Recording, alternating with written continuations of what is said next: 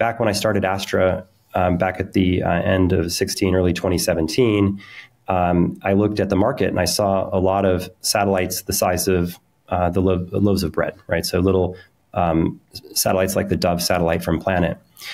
There weren't Starlink class satellites, right? And Starlink, the first generation of Starlink satellites were coming in at over a couple of 100 kilograms. They've gotten bigger. So satellites have gotten bigger, right? So companies have realized they want bigger satellites with higher resolution images, with more bandwidth, more capacity. And so what we've started to see now is a number of constellations deploy satellites that are more around 500 kilograms. And so our previous rocket, which it's kind of off screen here, you can't really see it, could maybe deploy a group of satellites that weighed up to 50 or 60 kilograms, maybe 100 if we really put a lot of energy into refining the rocket. But the rocket was very small, and the problem is if you can only ever maybe throw a maximum of 100 That's kilograms. The one that's part open right now?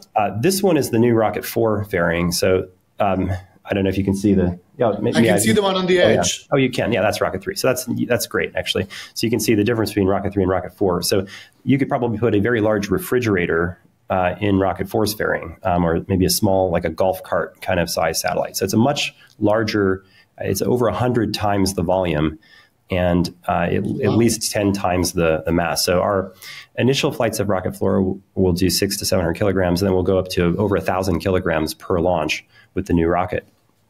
And so, one of the things that I learned was we did Rocket 1, then we did Rocket 2, then we did Rocket 3, then we did Rocket 4. So we've had 4 generations of rockets in a time scale that most companies barely get one done.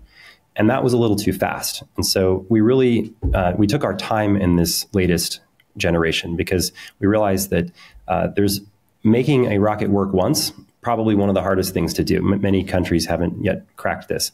Once you make it work once, having the next 10 also work is a completely different problem, right? That's a problem of supplier quality and reliability engineering and the rigor that you've used in your manufacturing process to ensure that all of the rockets are exactly the same. Because if there are any differences, or if you're unable to ensure that you have enough margin spread around, then an in-flight condition that doesn't affect a launch might affect the next launch. And so you really have, you have to put an enormous amount of rigor all the way up front when you look at your initial understanding of potential failures and their effects, and you think about how you're testing it and providing test coverage so there's no quality escapes.